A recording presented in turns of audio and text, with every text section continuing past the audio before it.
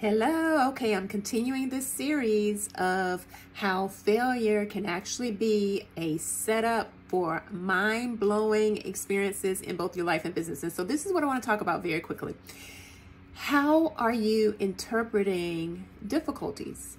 Listen, the way you interpret difficulties is so important. And I can remember in my my spiritual growth, thinking that when difficult times came, I would say, oh, the enemy's busy. But listen, what we know is that trials and tribulation are sometimes the path for us to grow. And so I just want to say in this video very quickly that your difficulties, nothing has gone wrong.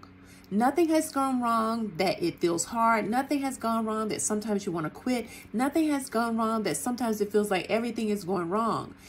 This part of the journey where we are just at a point of uncertainty and frustration and sometimes discouragement is included.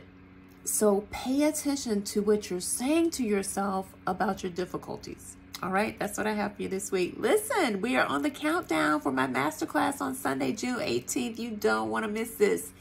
If there's a part of you where you're like, I know that there's more wisdom that I could share with more people to positively impact the lives of people in this world. Listen, your voice is needed now more than ever in this world.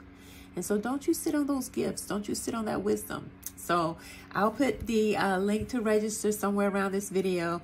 And that's what I have for you. So listen, pay attention to what you're saying to yourself about difficulty. What if nothing has gone wrong? It's just things aren't going the way you expected.